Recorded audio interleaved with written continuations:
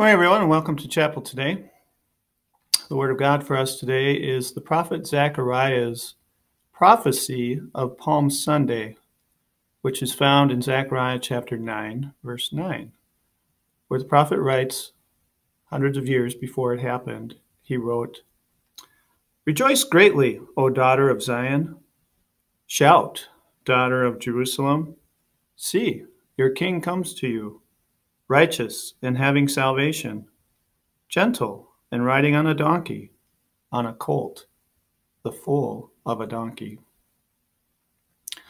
The theme of chapel today is something to shout about. Are there things that make you want to shout? When I'm watching one of my favorite teams on TV, I often shout at the TV, even though obviously the people involved in the event cannot hear me. My wife believes that this behavior is strange, but to me it makes perfect sense. We shout often at games, or if we're playing in a game, we shout. Maybe you have been at WLA football and basketball games and other games and you have shouted. Maybe you shout when you're mad at someone. We shout when we are excited and we are passionate about something. The prophet Zechariah, when he was prophesying what would happen on Palm Sunday, he told the people to shout. He says, "Shout, daughter of Jerusalem." And that is exactly what the people did. It's kind of interesting that the story of Palm Sunday is one of the few accounts in the Gospels that is recorded in all four of the Gospels. And all four of the Gospel writers tell us that the people who were there watching Jesus ride into Jerusalem on the little donkey shouted. They shouted loudly. Why were they shouting?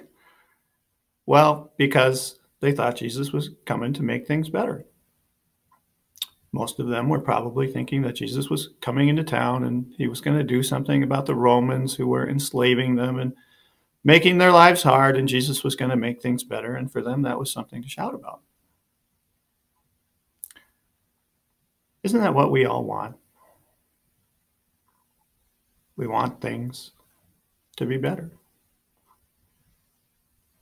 I think we always want that, but especially now at this strange time.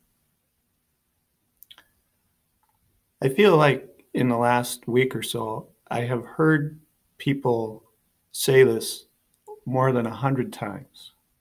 They begin a sentence by saying, "When this is all over, we're not going to be cooped up in our houses anymore. We're going to be able to go out. You're going to be able to go hang out with your friends. You're going to be able to play sports. You're going to be able to go to your job and make money."